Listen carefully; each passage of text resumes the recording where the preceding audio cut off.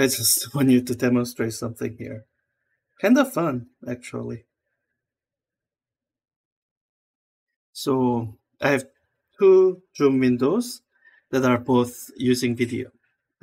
This is normally not possible, but uh, I guess OBS virtual camera can be actually shared between applications.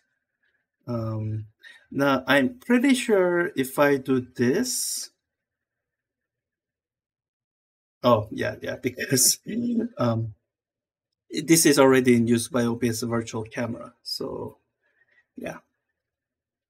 So I can do this, I think. Let's see here. I can turn this off. Then I think I can use it here. Yeah. Same time, I can't do this anymore, which is fine. I wonder if I turn this off, then yeah. Anyways,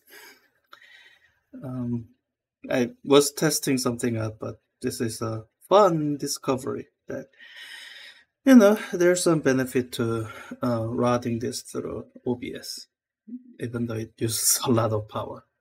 So I can't do this on battery. I have to be plugged in to do this. So anyways, bye.